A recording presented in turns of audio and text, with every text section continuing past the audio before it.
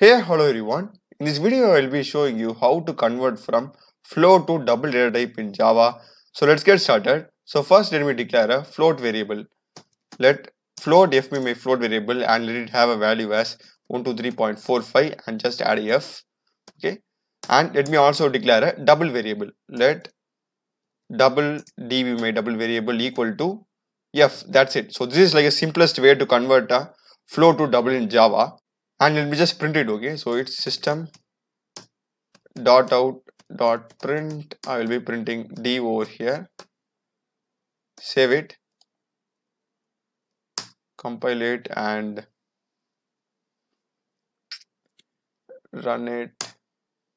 So here you can see I will be getting extra digits in the decimal. Okay, so the reason is because double is more precise and it has very high accuracy than float data type. And if you are okay with this, you can just follow this method.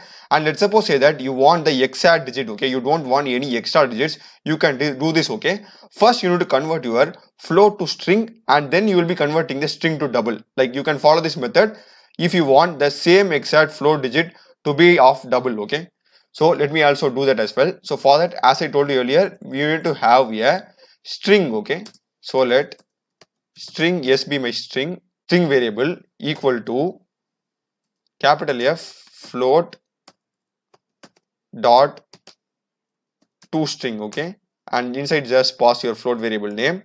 And next thing is you need to convert the string to double. So double d equal to capital D double dot, you'll be having this pass double. Okay, just hit enter and just pass your string variable name.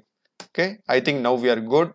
Save it, compile it and run it. So now as you can see, I'm getting the exact float digit in my output as double. So this is like some of the two ways you can choose either one of you based upon your use case. So I hope you have found this video useful. I have also run many other programming videos in Java, C++, Python, SQL queries, Node.js and React.js. So you can do check them, subscribe me. Thanks for watching.